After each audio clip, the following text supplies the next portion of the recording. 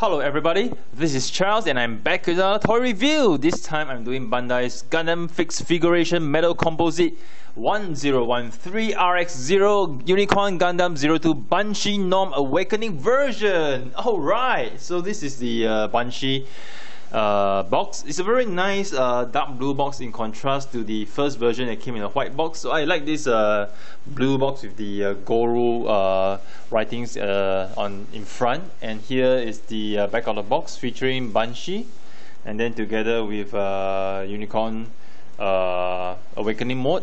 Alright, so without further ado, let me just move the box aside, and here is the Banshee Norn. Alright, so okay,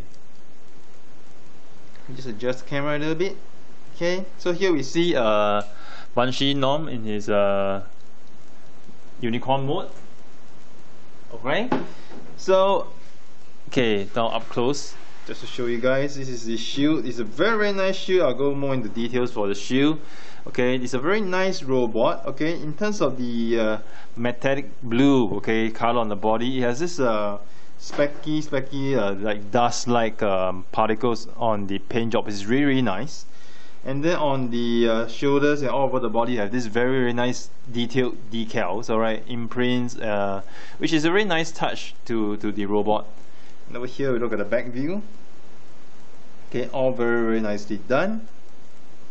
Okay, and contrast to the first version, the gold over here is matte gold rather than chrome gold, which is a nice difference for the two Gundams. Alright, the metallic blue, okay, is actually exactly the same. I done a comparison earlier on, and this shield is actually very heavy and very wobbly. So you can see from my camera over here, it's so wobbly, and then it tends to make Banshee a little bit lopsided, so he tends to want to lean towards in the camera right now the right side because of the weight of the shield. As you can see, right, he tends to lean more towards the right side because of the weight of the shield. So for the first part of the review, we just remove the shield for easier for me to do the review more easily. Okay, but before I go to the Gundam, let me just feature a little bit more on the shield. So this shield is basically like the normal shield and then the add-on parts to it. So it's really cool because right here you can just take out this part. Okay, take out this portion over here, and here you can just take out this grey part here first. Okay, and once you've done so, you can remove this part. Okay, and then you have the normal shield. You have the normal shield of the Banshee, which is really cool. So normal shield, what you can do, just pull it apart, open this, okay, and there you have the normal shield, right? And then you can add on those parts to form the special shield, which is a very nice touch. I mean, I like it. This shield is so awesome. Okay, it looks really nice. So I'm going to put this back first, and later on I'll go more into details on the feature of the shield. Alright, so Banshee, as we see here, metal composite Banshee, very nice figure. It comes with extra hands for you to swap. So for this review, I'll just show the default hands, and for the crest or the horn, it comes with three types. One is the default type, which is this unopened horn. Okay, there's one. Okay, and then it comes to the second type, which is the open horn, and this is the third type, which is a transformable one, which I will showcase in this video review. And for the backpack over here, we have over here is the backpack. Okay, the special Banshee Norn backpack. Alright, so for the sake of the review, I'm just going to take the backpack apart first, okay, and we shall go through that in detail later. Okay, so in terms of metal content, the die-cast content is mainly in the lower part, which is the inner frame of the ankle, and then over here for the let me just plug this out so I can show you more details. Okay, the inner part of the hip, alright, and then also let me see, arms wise, no, very minimal die-cast. Alright, so basically that's most of where the die-cast is in the hip section and in the lower ankle section. So metal composite Gundam, basically they have a lot less metal compared to the metal build Gundam, which is mainly the whole frame is like a die-cast. Alright, so okay, I've done this transformation I think 3 times already for 3 Unicorn Gundams, so I'm going to do this again for this one. What you're going to do, okay, first thing first, let's do the head. Yeah, So for the head wise, what I want to do, okay, take out the side panels. Okay, it's easier for you to transform the head this way. So just take these two out for the time being. Alright, and then gonna lift the head up.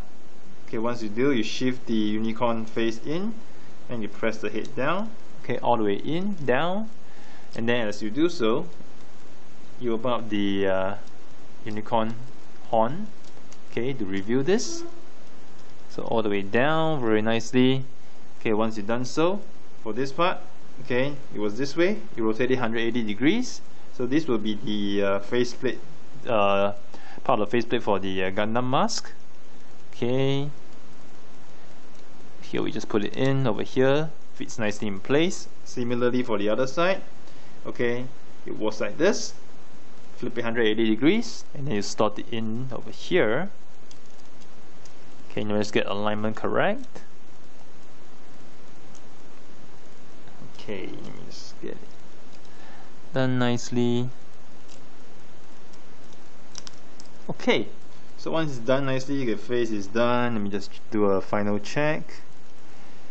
Well done. Alright, so the face is done. Okay, next what we're going to do, we're going to pull out his chest. Okay, take a little bit of effort. Okay, pull out over here. Now for this side, pull out as well. Okay, you can see expose the inner frame, which is really cool. And you can either use your beam saber, or you can use a sharp object like a pen to actually push out this part over here of the shoulders. Okay, so over here, similarly, just get it out. Okay, so getting this placed out, it will help you to actually keep the shoulders in place, because when you play or pose the figure, if you do not push these two parts out, you might accidentally just push the armor in, which is a little bit irritating at times. Okay, and then okay, let me see. So you see, as you pull out, you see this arm part might come out, so just push it back in. Alright, so here comes to this part of the chest compartment. Pull this down. Okay, just flip this down over here to show the entire chest component. And then there's, as per the unicorn feature, it does show the cockpit, so all you need to do is just to pull this front part over here slightly outwards, and it shows you the so-called cockpit feature for the Unicorn Gundam. Okay, you can't really see the seat inside, but it's just like sort of simulate the cockpit feature whereby the pilot can just go in from here. Right? Okay, it's not that detailed for you to see the cockpit actually. So once you're done over here on the shoulders, I'm gonna lift up the shoulder part over here. And once you've done so, rotate this downwards. This part, the shoulder part over here, rotate it downwards. Okay, push it up. Okay, once you've done so, and you push the shoulders down. So now you have the shoulder frame open up. Very nice. Okay, and then over here, for the arm, pull. Okay, pull the wrist, and then pull the elbow upwards. Okay, just expose the frame over here, and over here you can actually open this part. Okay, if you want to. Okay, this shows you more of an internal frame. Okay, but this is actually how the arm will look like. So this arm assembly is actually done over here. So for the other side over here, let me just replicate the same thing. Pull out the shoulders. Okay, and then rotate this upwards. Okay, once it's done, upwards nicely. Push the shoulder down, align this nicely. Okay, here, pull out the wrist, pull out the elbow.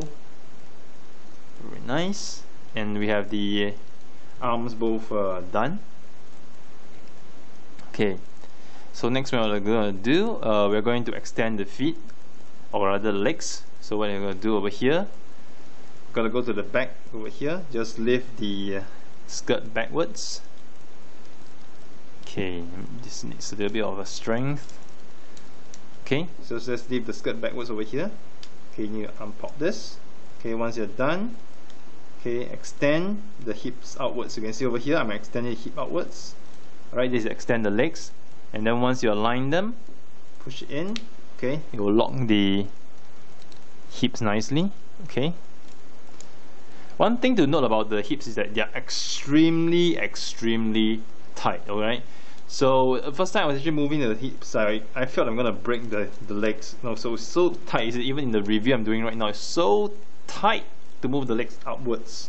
Okay, so do not be surprised when you move your Gundam Banshee's legs, because they are extremely tight. Okay, extremely tight to the extent that you feel you might break it, but fortunately it's made of die cast, so you are safe. Okay, next thing I'm gonna do, just pull out this part for the side skirts. Similarly for the other side, just pull it out. Okay, and for over here, from the bottom part, just flip it up. Okay, once you flip it up, push it upwards. Okay, that's for the front skirt. For the other side, flip it up. Alright, push it upwards. Okay, let me just align this again nicely, and we are done over here.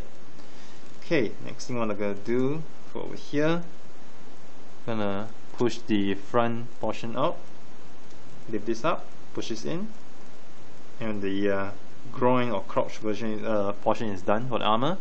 For the back, you just need to lift these two thrusters out, okay? But you probably have to do it again and again, because as you do the transformation, you just keep popping back in. So yeah. So next step, what I'm going to do, I'm going to extend the thighs over here. Okay, that's done. And over here right now, lift up the kneecap. As you lift up the kneecap, you lift this portion down. Okay, flip this backwards a little bit and flick this forward. Okay, as you do so over here at the back, use your fingernail, pop it out all the way straight out. Okay, and then you align it over here. And once you've done it, okay, close the kneecap. Similarly over here, just pop the kneecap upwards. Okay, and then this part, move it down. This part, push it back. As you push it back, you rotate this forward. Okay, use your fingernails to actually drag this portion out. Once you've done so, align this down. Okay, once it's aligned nicely, push this downwards. Okay, let me just make sure the alignment is done nicely first. Okay. Okay, let me just check for both sides for consistency. Alright, done. Okay, and then you actually extend this lower part of the knee as well. For both sides, extend them, alright, for more length. Over here, you unpack the two sides.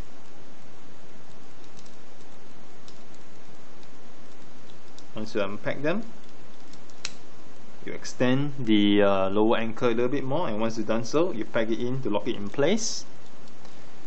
Okay, let's do it for the other side first. Unpack this, right?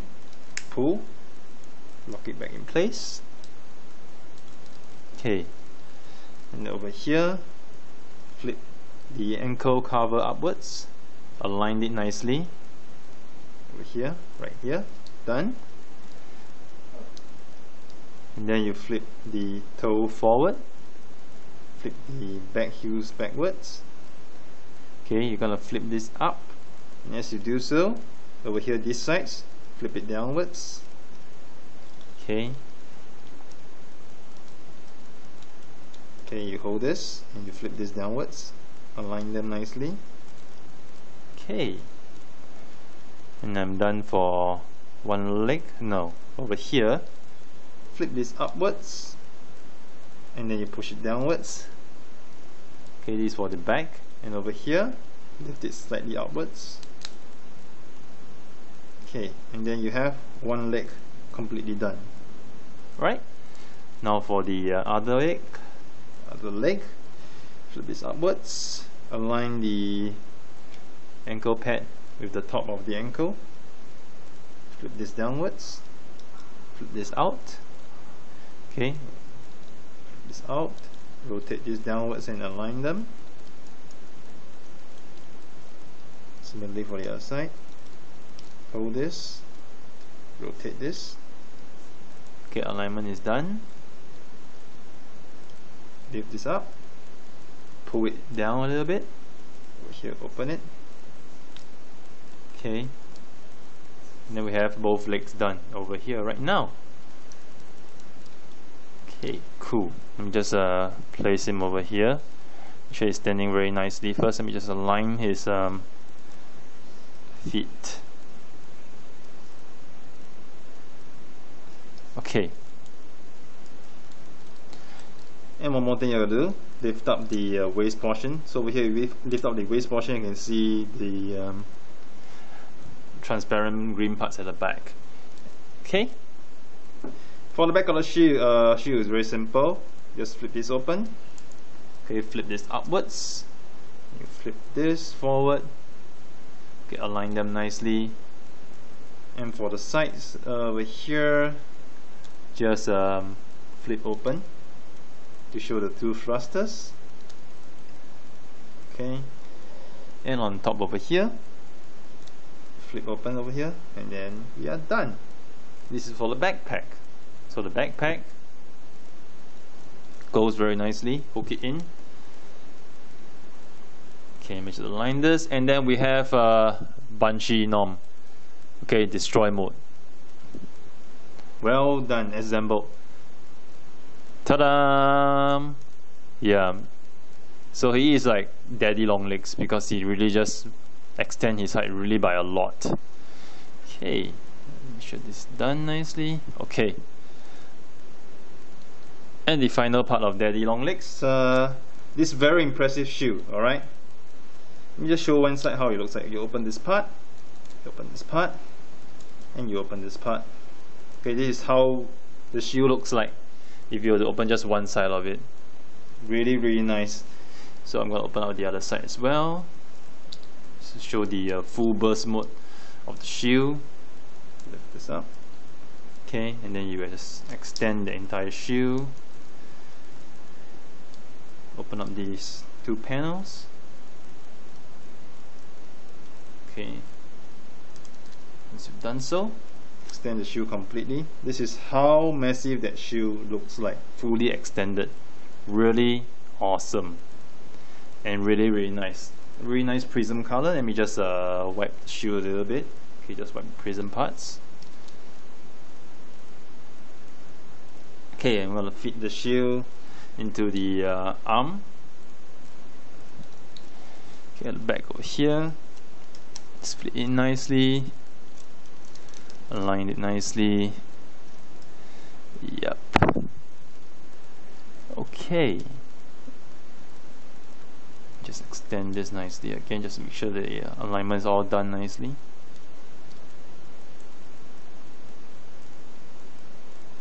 Okay.